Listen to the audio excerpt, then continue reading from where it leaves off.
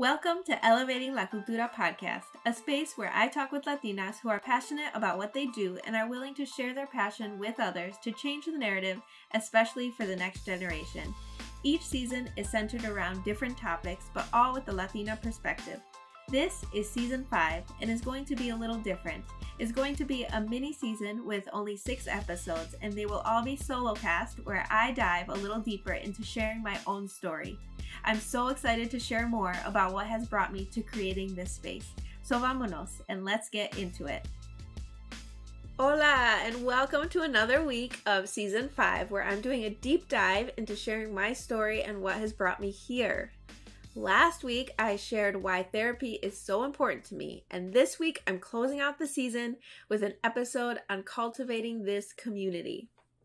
I've been asked about podcasting and why I've decided to keep going with the podcast many times. And every time I'm excited to share that I do it because I believe in sharing our stories.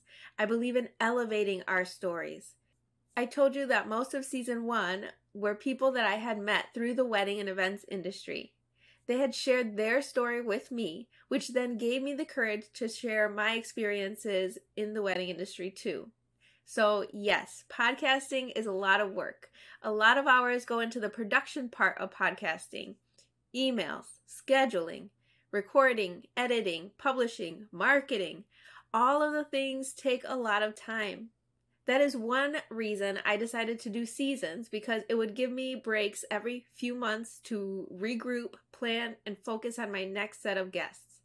But it is all worth it when I see those episodes are relatable to the listeners.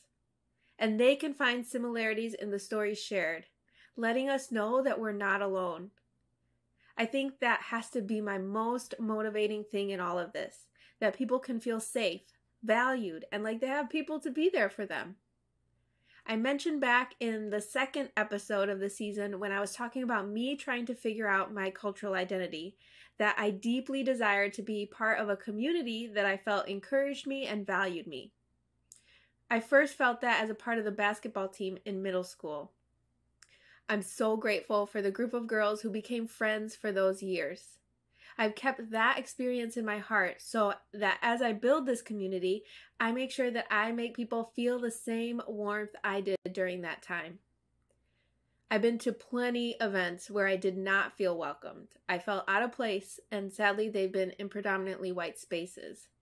But that's why I created this podcast, why I've expanded to hosting brunch networking events with my friend Veronica. We met through the wedding industry and have been friends since. You can actually hear her story on episode 9 of the podcast. It's been time for us to stop feeling othered or little or out of place. Aquí estamos, and we are thriving. I think a huge piece of making generational change is first taking care of your mental health, because this work is hard, is no joke, and it's so important to have someone walking alongside you as you process all the things. And secondly, it's important to have a good support system. This is part of your support system, as this podcast has grown to in-person meetups, soon to be in-person events, and also a studio space. Know that I and those who have been podcast guests or attended events are also part of your support system.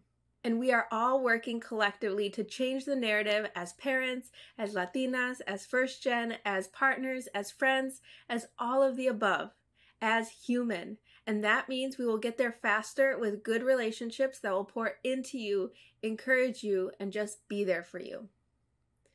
In my own life, having people around me like Jasmine from the Firehouse Dream, Veronica from Golden Mean Boudoir, Isa from Chicago Latina Moms, Evelia from De Mi Tierra, Sandra from Papelitos Lindos, have made such an impact on what I'm doing. All podcast guests, by the way. But I love being able to talk through our experiences, hold space for when people aren't nice and the stress rises, and also celebrate accomplishments. Without people to support me in my business and in my life in general, I know that I'd be way more anxious, and I would probably revert back to my conditioned responses to stress and anxiety, which is to be a workaholic and hide from my actual feelings to find value in what I produce. But when I put relationships as my priority, my focus changes, and I'm able to lean on my friends in times when I need advice or a listening ear. Now, I'm an introvert. I know I put myself out there, have this podcast, host events, but deep down I'm an introvert, and at the end of the day, I need to zone out scrolling TikTok or watching a show. Even when I work as a wedding photographer or end a session for a client, I usually drive home in silence. I might be rocking it with my music on the way up to my session, but after a whole wedding day or even just a few hours, I need that silence to regroup before going home. If being intentional about finding community seems overwhelming, know that it took me some time to get into a good rhythm of attending events and building relationships. Social media has really helped because now you can build relationships online before getting to those in-person hangouts. But know that whenever I host a meetup or an event, that you will be welcomed and we can have real conversations about life and the struggles and joys of being Latina in the US without judgment. Once I started sharing my story and building this other business where I'm either guiding people to Mexico, facilitating a podcast conversation, to now delivering keynotes or even hosting events, I knew that I would be stronger and could cultivate a stronger community with the energy of others. My business coach, Ashley, from episode 38, has really stretched me in reaching out to people to see how we can work together and amplify each other's voices. She is the one who connected me to Sandy from Beauty Queens, and when we first met, she hyped me up in my ideas and my work like no other.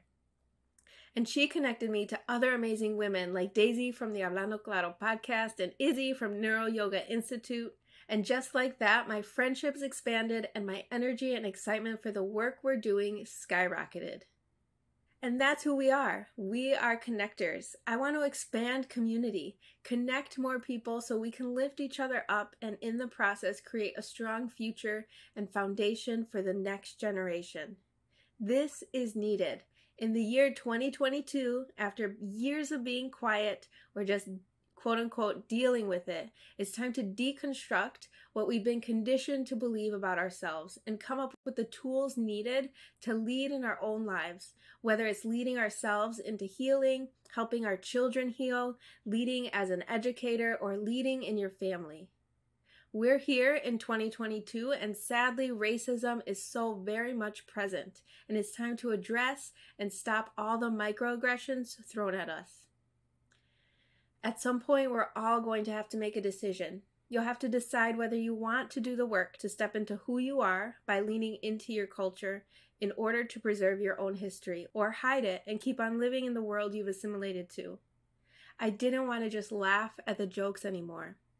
For me, I didn't want to go to work and smile and nod when my culture was being appropriated, or chuckle and brush off the racist, sexist comments anymore. So that meant letting go of the photography company that I had built, which I mentioned in the previous episodes. Now, I'm not saying quit your job or start a business.